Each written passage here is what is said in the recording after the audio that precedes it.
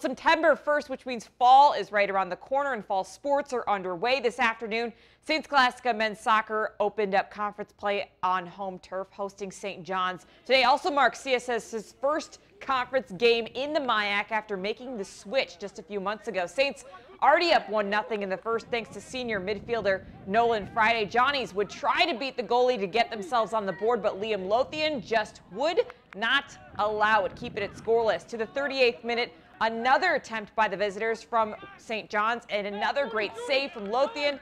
It remains 1-0 Saints. In the 59th minute, the Saints had a whole lot to celebrate. Senior Arsenio Hamilton's near 50-yard free kick to extend their lead makes it 2-0. St. John's could not get any production. Saints prevail with a 2-0